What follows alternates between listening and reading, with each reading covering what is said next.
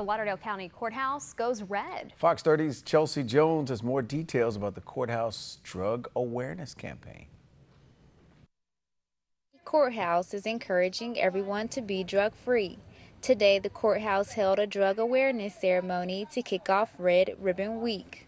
Residents came out today to honor those who are struggling with or have lost their battle with substance abuse.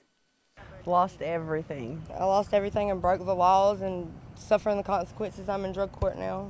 I'm in drug court as well. I'm going to church 3 times a week, going to recovery meetings, and everything's looking up for me ever since I quit drugs, dropped them. I would like to say to anyone who is down on their knees with any kind of grief or trouble to not turn to drugs and alcohol, to turn to God. He's the one that will get us through it all.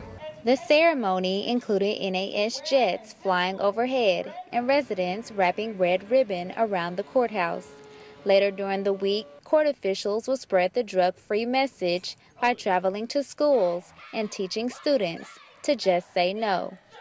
We will be going through the elementary schools this week and honoring students who have participated in different contests, awarding them different prizes. We teach them how to say no and reasons they can give for saying no. We also teach them the effects of drugs, because if you know what it'll do to you, hopefully you'll be more apt to say no.